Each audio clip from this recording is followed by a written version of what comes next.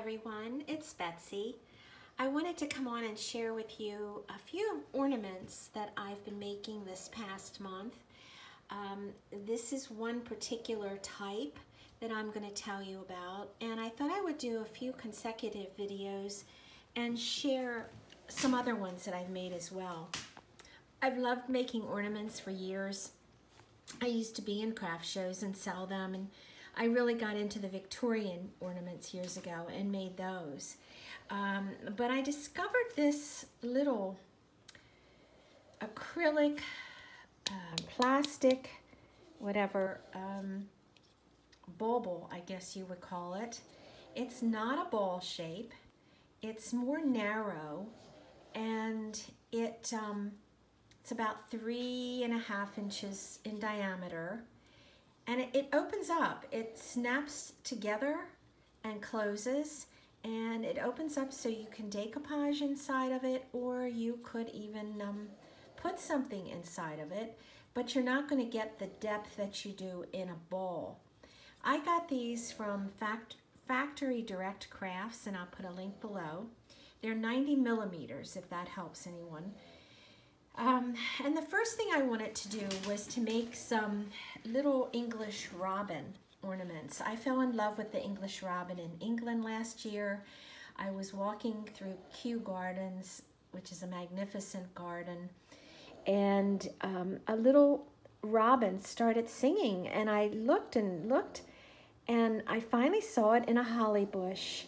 And it just sat there, I mean, for 5 minutes singing this most beautiful tune, and let me get very close to it, and I took pictures of it, and it just left such an impression on me. And I have looked up the meaning of an English robin, and it says that it's renewal, beginnings, hope, and I thought that was so apropos, especially for now. And it was especially true for me back then. I don't travel much, and my husband and I had an opportunity to go to England for 3 months, which was just phenomenal. We saw our son get married there, and my husband worked there, and we had an amazing time. So for me, it was just a wonderful journey, and I think the little robin was wishing me well and sharing my joy. Anyway, back to the ornaments. So this is one I did, and all I did was I decoupaged a napkin that had the little robin on it, and then I added some metallic paints and sealed it with some gloss, high gloss, added some glitter, and actually this particular one you could put in a window. I have my window here. I don't know if you can see, but it's still a little bit transparent. So it'd be pretty hung up in a window, or in a tree, on a door, wherever. So I was particularly pleased with this one. I used this little checked ribbon I had on hand. Actually, it was fabric, and I just tore it to make a little thin ribbon out of it. So that's kind of a more country look, I guess you would say. Here's another one I did. Now in this one, I kept it more clear, and I just decoupaged the bird in the back portion of the ornament. You can either do it on the front portion or the back, whichever. I'll show you another one I did where I did it on the outside of the ornament, which I really liked as well. So many variations and different things that you can do to decorate these. But again, you can see that it's pretty clear on both sides. Okay, here's one more, and this is one that I did where I put the bird on the outside rather than the inside of the ornament. I shellacked it, added some glitter, just added a little twine to the top of this one, and on the back I put a clock, and this was rice paper that I had bought, and there were like 6 or 8 clocks on it, and this isn't actually a clock from Kensington Station, which is in London where we were. So this is really meaningful for me, and a nice little gift or souvenir to save for memory's sake. So then I used some other types of rice paper, and rice paper is a very thin paper, but it's not as thin as napkins, and you don't have to use as thin of decoupage. I used Ranger's mixed media, matte mixed media, and I love that particular type, so that was great to use. For the inside around the edges, I used a bronze flake, mica flakes, and then I just put some gloss over top of it all to seal it. And again on the back I used a clock. This is just a very simple one. It's not very complicated. There's some YouTubers, if you look these up, bubbles up on YouTube, you'll see some that are really gorgeous, and just they make them beautiful. But I just wanted to make some quick ones that I didn't have to devote as much time to each and every one of them, so that I could use a bunch of them on my tree. Here I used a copper, oh, I can't think of the name of this chain, but you know what it is, you've seen it, and just cut it and made it shorter, and that was kind of a little different type of hanger. So you could use any type of hanger on these. I think on my tree I'll probably be pretty consistent on whichever one I choose. Okay, now another rice paper that I bought from Etsy was this particular little cherub. Oh, my little Yum Yum in the background. I'm sorry, she's whining. I think she wants to go upstairs and get in bed.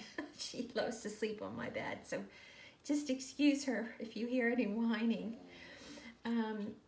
I love this little cherub, and there were about, yeah, I know there were 6 on the sheet. That one was more expensive. Now, if you buy the Stamperia rice paper, which is this type, this was a Stamperia image, they range between $2.50 and $3–4 on Etsy. So they're more economical, whereas this angel, I think maybe the lady made the rice paper herself, so that rice paper was $6.99 plus shipping, so not real cheap, but still I had to have that. I thought that they were so pretty. And what I did on this one, I put her down first, decoupaged her. No, I didn't. No, I'm wrong. I'm sorry. First I put down, I'm trying to think, no?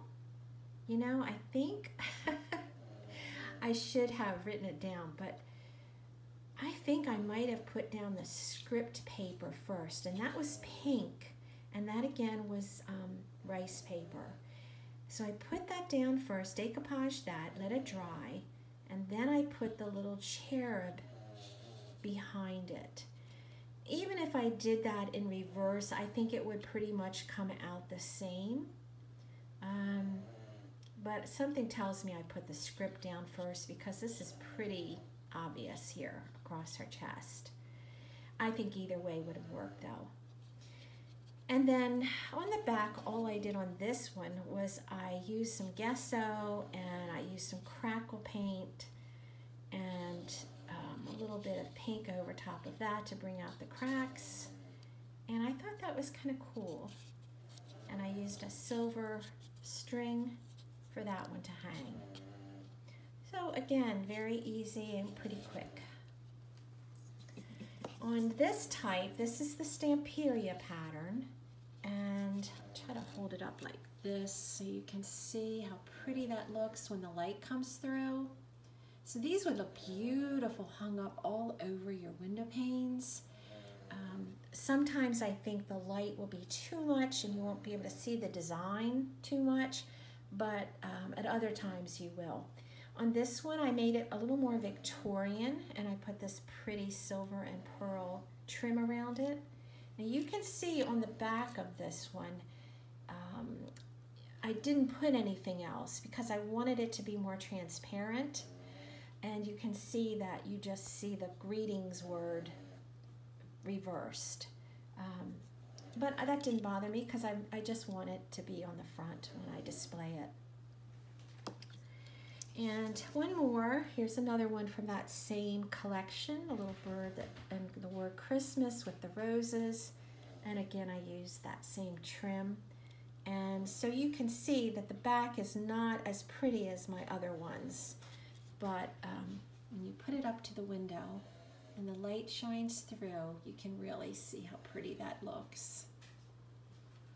So I was tickled with these. I have more to share with you that I've made, different types.